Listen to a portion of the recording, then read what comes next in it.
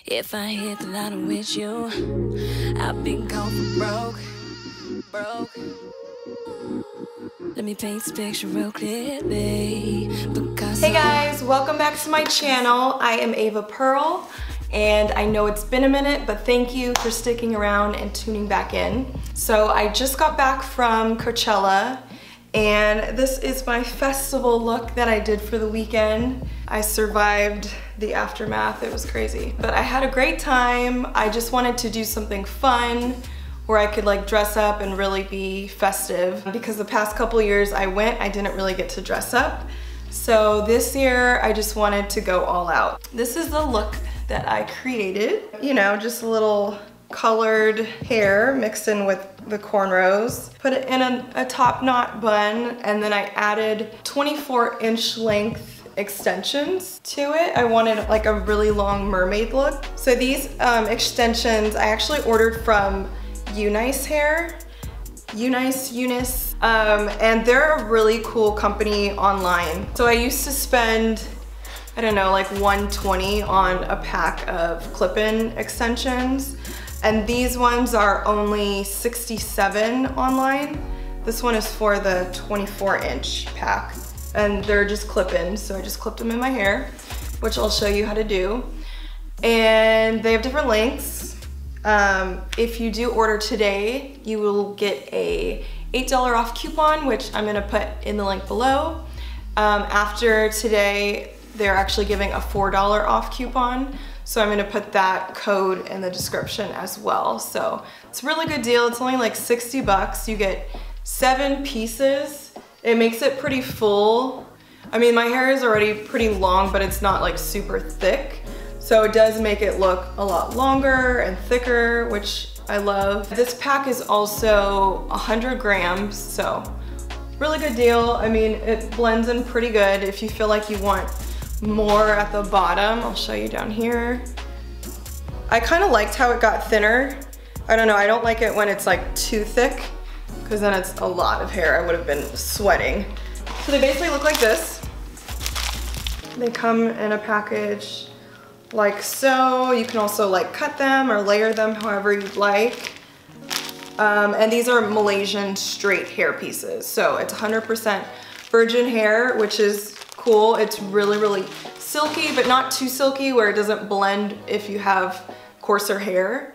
Cause my hair isn't like super silky when it's straightened, since it is curly. So it blends really, really well. So you'll need 1 pack of that hair. Then you'll also need, just for braiding, 1 pack of, is this the same? Yeah. 1 pack of Kanekalon. Is that how you say it? Kanekalon? I don't know. Anyways, any color you want. I use 2 packs, so I actually, here's my leftover. I didn't even use all of it, but I use like a lavender ombre color mixed with this royal blue and mint. And these are only like $5 at your local beauty supply stores. And then you will also need some edge gel. I really like this one because it's actually Australian beeswax. It holds really good and doesn't get flaky. This one is called Murray's Edge Wax, and it's an extreme hold. So I got that from my local beauty store.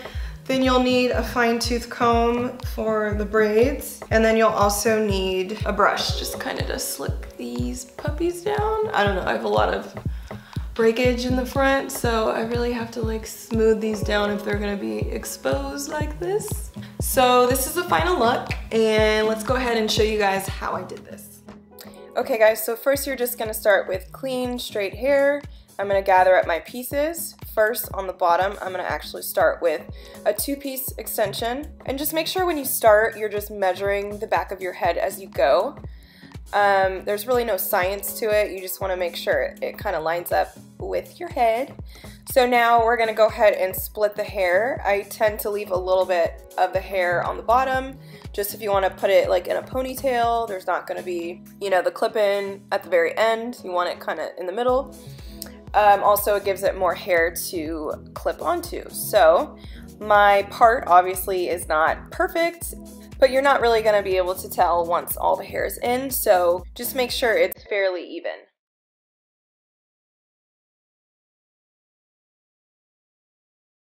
Okay, so moving on to the next chunk, you just want to make sure that there's a little sliver of hair in between. And then we're just going to go ahead and tease it again and spray a little hairspray just so the clip-ins stay a little bit longer. And then we're just going to measure the hair again and find the right piece. So I'm pretty much going for the longer pieces in the middle of the head because your head is obviously smaller at the nape and then it gets bigger around, and I have an alien head, so we're just going to find the longest piece but in the middle, you feel me?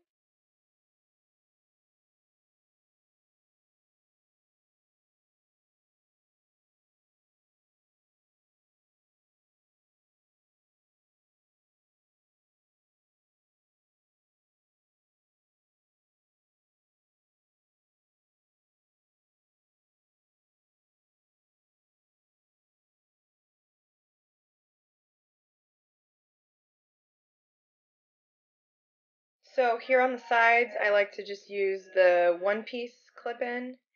You definitely don't want it to look super short in the front and then long in the back, so we want to make it even. So we're just going to throw this little guy right here in the front.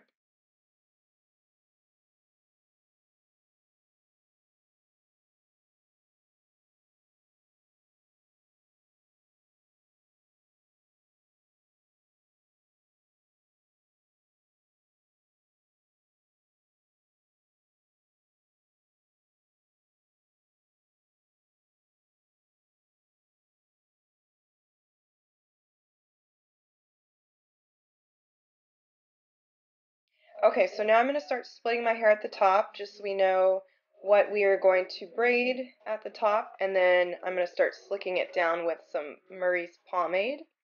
That way you don't get any flyaways sticking up, and then it's nice and clean. So let's go ahead and slick that thing down. And make sure you wrap the rest of your hair in a pony so that when you're braiding, it doesn't get caught. So now I'm just splitting the hair into a V shape because I didn't want just straight cornrows back, so I'm going to do it in a triangle shape. So we are just going to part the hair and clip back what we're not braiding.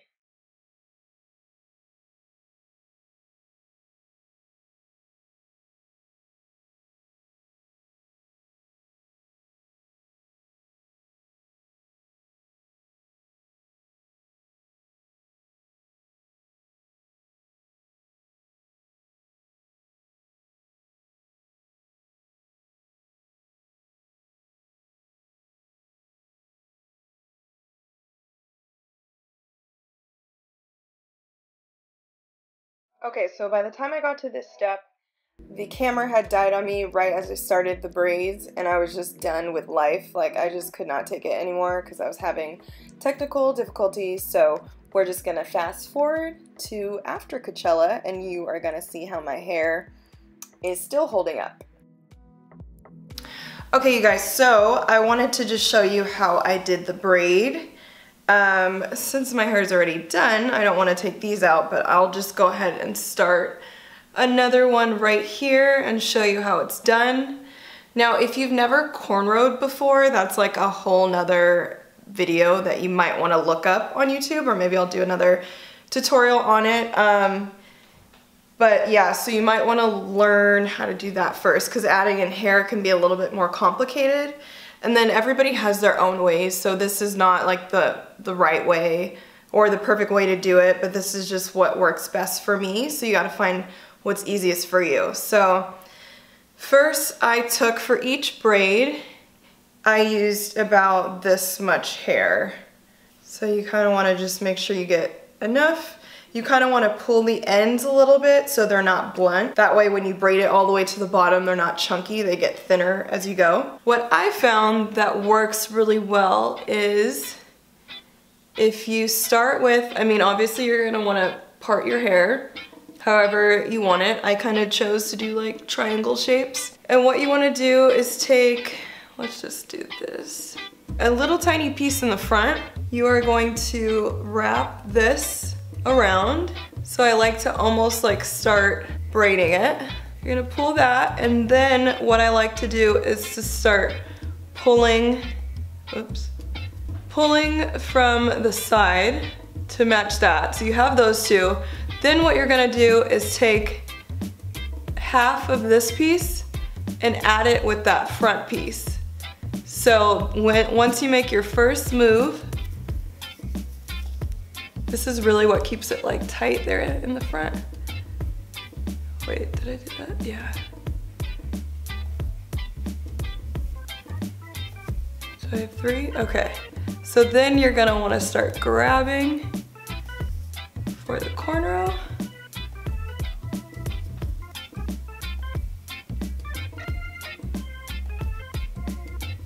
And just keep working your way back. I don't have a part right now, so it's gonna look semi-crazy, but just keep grabbing from each side. Now you're just doing your regular French braid cornrow. And with these, you're gonna wanna do it under, not over, to give it that 3D effect. If you do it over, you're gonna have a braid that looks like it's going inward and it's not gonna pop up. So see how I'm just grabbing as I go? Okay, that piece was over there. This is a lot harder to do actually in front of the camera and not the mirror. I keep grabbing.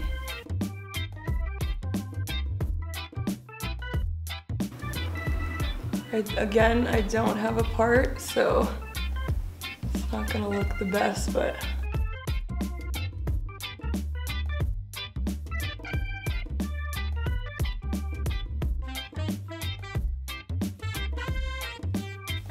I don't know, I just kind of found this method to work the best for me, where my hands aren't slipping, especially if you're like new to braiding or adding in hair. This might work for you, so let me know if it works, because it definitely worked for me. And I've had these braids in for the last 3 days, and I went swimming and they're like still really good. I was so surprised.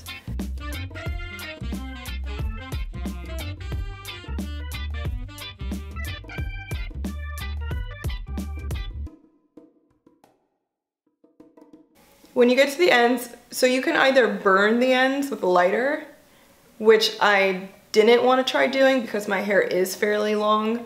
So I could have just burnt my own hair off. So I'm like, not doing that. But what I did to seal them was dip it in boiling hot water, which I'm sure you've seen before. So I pretty much just braid it all the way down. Braiding is so tedious too. We're getting all the way to the end now. At first I was gonna do faux dreads, and then I just did not have time. So I was like, let me do extensions and then do some cornrows. So this is the end. Some people like to like tie the end. I don't really think it matters because it's like so long, it's not really gonna unravel. So once you're done with this, you're gonna take boiling hot water and dip the ends in there so they're not like scraggly. But make sure you don't dip your own hair in there because that could cause breakage. So just dip the colored hair in there. It's gonna look a lot smoother, and then it's also gonna seal it so it stays. So I'd probably recommend this way versus burning it. That is how, we just have this random chunk.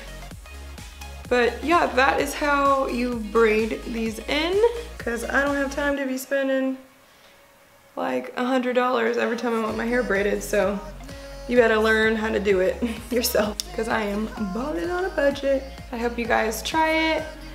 Hope you enjoyed it. Anyways, I will see you guys in the next video. Bye.